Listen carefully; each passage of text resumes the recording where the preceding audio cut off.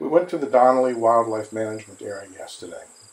It was a beautiful late October day, sunny with temperatures in the 50s.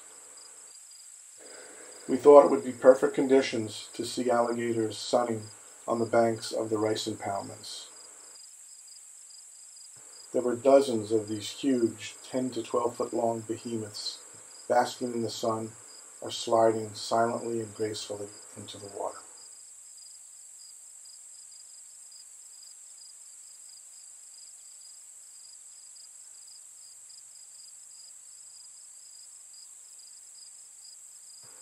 I captured this giant alligator chewing on a tasty morsel.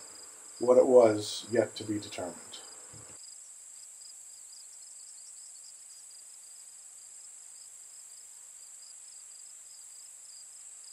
Once I slowed the footage down and created freeze frames at opportune moments, I was able to determine that the prey was in fact a catfish.